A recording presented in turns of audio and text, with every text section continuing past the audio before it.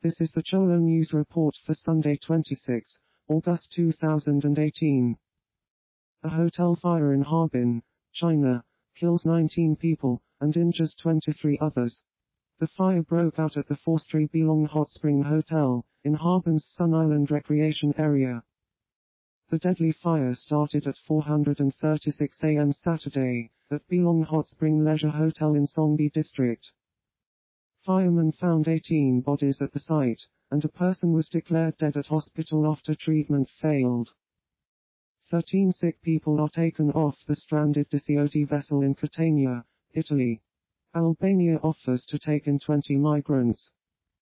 On Saturday, the United Nations called for reason from all sides, after a meeting of envoys from 10 EU states in Brussels, a day earlier failed to break the deadlock. The remaining 137 migrants disembarked in the early hours of Sunday to be taken to a reception center in the Sicilian city of Messina, from which they will be distributed to the church dioceses, as well as Ireland and Albania.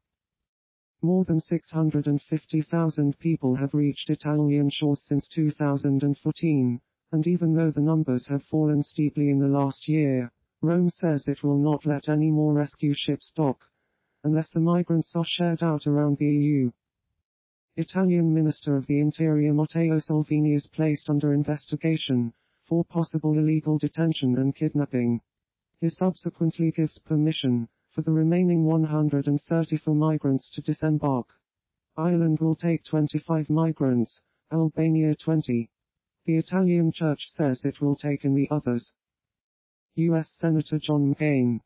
As Congress reconvened in January 2015, with Republicans in control of the Senate, Mr. McCain achieved his long-time goal to become chairman of the Armed Services Committee, with the power to advance his national security and fiscal objectives under a $600 billion military policy bill. Days after the Democrats nominated Hillary Clinton as the first major party female candidate for the presidency, Mr. McCain rebuked Mr. Trump for his comments about the family of a Muslim army captain killed by a suicide bomber, as he tried to save fellow American troops in Iraq in 2004. But weeks after President Trump moved into the White House and began blindsiding the public and sometimes the government with executive orders and mixed messages on immigration, foreign policy and other issues, Mr. McCain, himself newly re-elected, let loose. After struggling to write a passable bill, and with no votes to spare, Senator Mitch McConnell of Kentucky, the majority leader, put off a showdown when Mr. McCain was sidelined by surgery for a cranial blood clot over his left eye in July.